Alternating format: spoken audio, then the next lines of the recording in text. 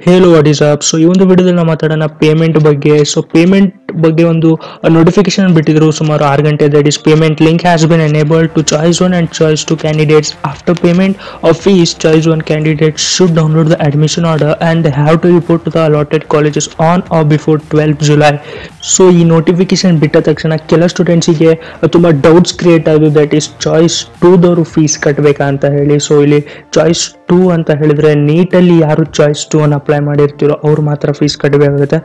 So Kcet ಇಲ್ಲಿ ಯಾರು choice 2 apply ಮಾಡಿದಿರೋ ಯಾವುದೇ ರೀತಿ ಫೀಸನ್ನು ಕಟ್ಟಬೇಕಾಗೋ ನೆಸೆಸಿಟಿ ಇಲ್ಲ. ಬರೀ ಚಾಯ್ಸ್ 1 ನನ್ನ ಯಾರು ಅಪ್ಲೈ ಮಾಡಿದಾರೋ Kcet ಇಲ್ಲಿ ಅವರು ಮಾತ್ರ ಫೀಸನ್ನು ಕಟ್ಟಬೇಕಾಗತ್ತೆ.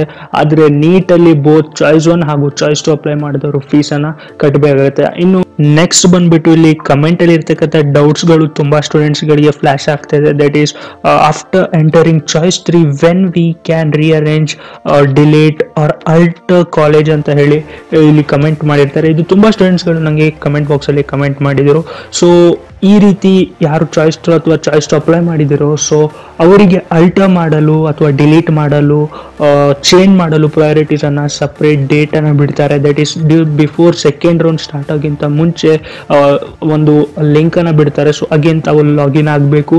They will be given time. So ಈ ಒಂದು ಟೈಮ್ ಕೊಟ್ಟಿರ್ತಾರೆ, 1 ಡೇ ಅಥವಾ 2 ಡೇಸ್ ಕೊಟ್ಟಿರ್ತಾರೆ ಅಲ್ಟರ್ ಮಾಡಲು, ಚೇಂಜ್ ಮಾಡಲು, ಸೇವ್ ಅಂಡ್ ಸಬ್ಮಿಟ್ ಮಾಡಲು.